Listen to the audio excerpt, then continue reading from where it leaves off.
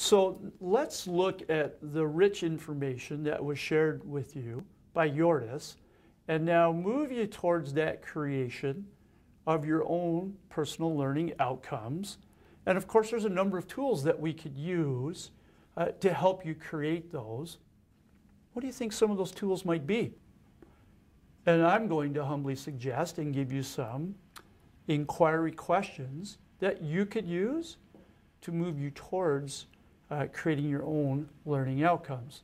So when we go into this, what are the essential things that students need to know? What is it that you feel is really important? Another question for you, what are the essential things that the student must be able to do? So when you have your course, what do you think when they come out is really important that they have to be able to do? Can I stop you here? Please. You know why? It doesn't show well. It doesn't pop at all. Okay, let's get rid of it. Have a look. Maybe is it just that the light is not... Didn't we turn on the light on the board? Is that the reason? That could be actually, right? I don't know. Yes! Shuck. There it is. You got it. That's way better. Yeah. Now they pop. Continue there, because what we'll do is put them together. Okay. Yeah. So, oh, man. You didn't tell us. He looked in once, but you didn't say anything. Yeah. That's okay. way better. It's way better. Now it just sort of pops. Yeah. Okay, good. So they also see the difference. Okay. And I will put something in. Yeah, you need to turn on the light or the thing or something, right? Yeah. I'll show that. Yeah. Okay. Okay. Oh, good catch.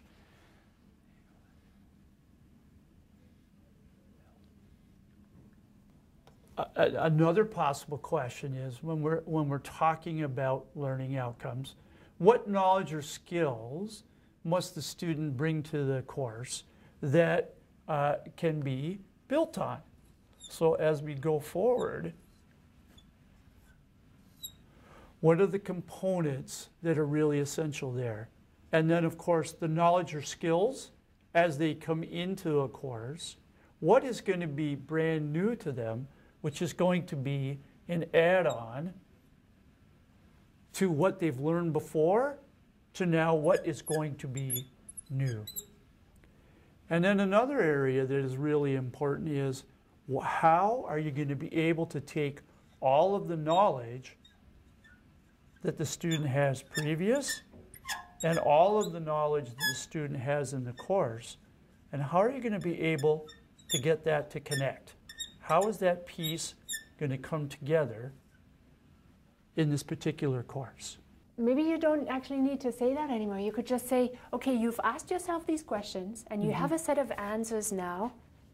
Can you really do much with those? Most likely not, because they will not tell you what levels of learning will happen for your students, right? If you want to share that information with students or your department, consider using a model that helps you outline the activities, the actions, right, that students will do in your course.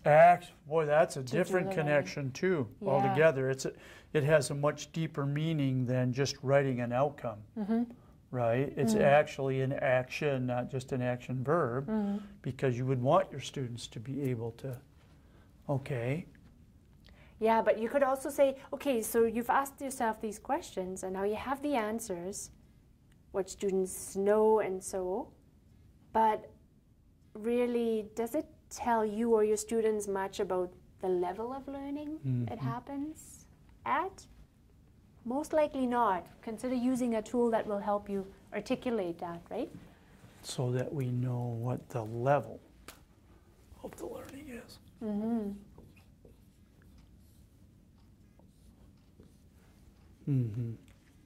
Yes. And in terms of research also,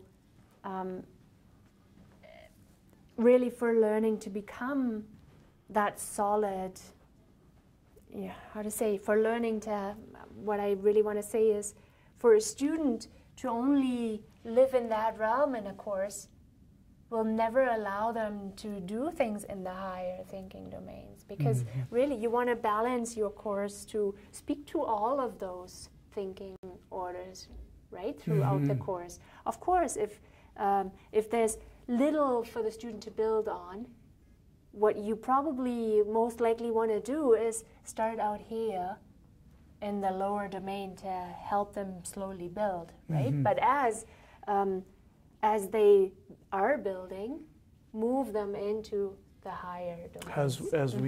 As we have new learning, moving into higher levels. Yeah, maybe speak of the balance that is necessary in a course too.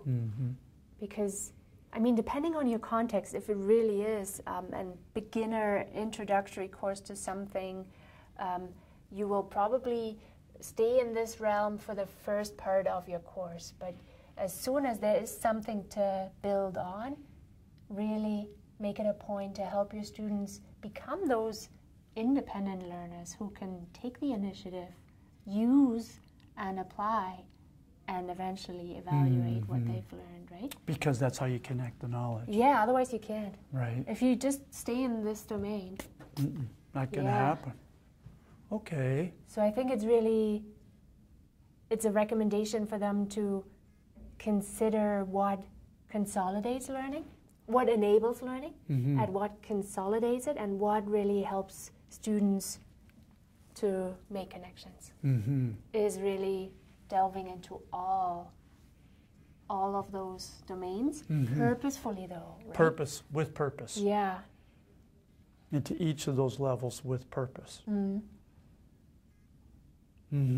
I like how that flows much nicer. I think it highlights another point. I wouldn't say it flows nicer. No, you can make things flow. But well, I think it. Why would you want to use this tool, right? Just because it's there? No, not really, right? It's more of a tool to help people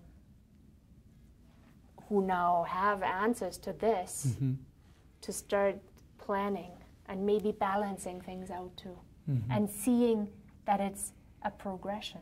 It starts out at a point and it progresses, because we all want our students to end here in university. We want them to be able to do this. We want everything here. Yeah. Yes. And that's something you could make that point too, right? So if I want them to be here. But we can't just arrive here. We have to. It has to be a journey. Yes. That has to be a journey as well, and it's based upon having clear understandings to the questions that were asked, right down to building on what they know already, and then infusing that new learnings as you go to the higher levels. Yeah. Let me take you full circle now. I introduced the session by showing you the steps in the process, and I applied Fink's model, the integrated model, and I want to show you how this integrated model helps you have an evaluative tool for yourselves to see whether the design of your course is actually good design.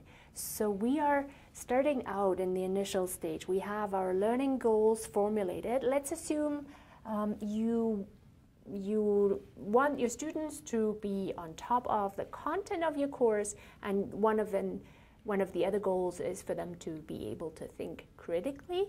So let's assume now your course is not integrated. You have these two goals, but what you actually do as a teaching activity is to merely lecture, which would mean that really you bring that broken element in here by having two goals, but only speaking to one of them by supplying the content. So your students will get to the content, but how will they get to become those critical learners, really? That's something to keep in mind. So you start from your goals. They help you build your teaching and your learning activities. This is not to say that lecture is a bad thing, not at all. If you want to lecture, then the goal will most likely be to deliver the content, but not automatically so to become an active learner. I don't want to say active learner, but someone who can think critically also needs the practice to get to that point. So you would have to create learning activities like discussions, for instance, where students can practice those steps.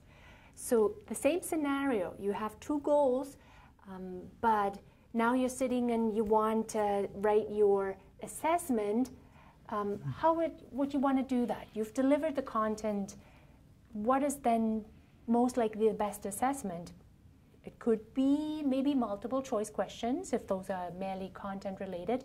But if you wanted to then also include a question that prompts on that critical thinking skill for your students, remember that there was the gap for the students to not practice it, suddenly to be able to show it in your assessment. How can that be possible, right? So to start out from the learning goals shows you the interconnectiveness of all of the elements that you will need to plan for your course.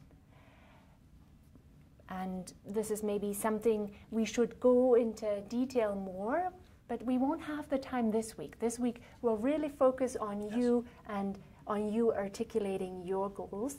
And the next two activities in our Moodle course will help you do that. So please go and have a look at the readings that are connected to the activities. We'll meet you there. We are looking forward to very rich discussions. And thank you for going through the journey of the Lightboard with Joerdis and myself.